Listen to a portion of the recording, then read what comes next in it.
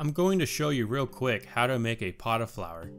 You'll need empty pots. You can buy them off the Grand Exchange or make them yourself using the crafting skill with clay.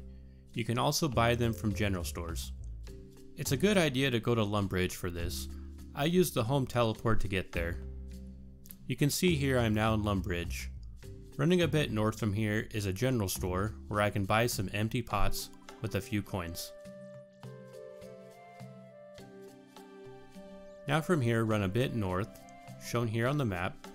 You can see the areas where fields of grain are. Click on the grain to acquire it into your inventory. Go ahead and fill your bag if you want to. Next, we need to go to the windmill. It is located nearby. You can see it here on the map with this symbol here. Once inside, climb the ladder going up to the top.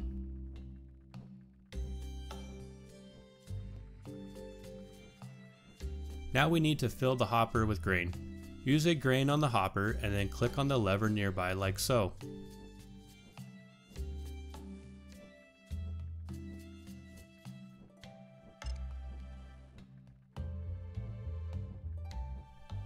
You can only process one grain at a time, but the flour bin at the bottom stores up to 30 flour.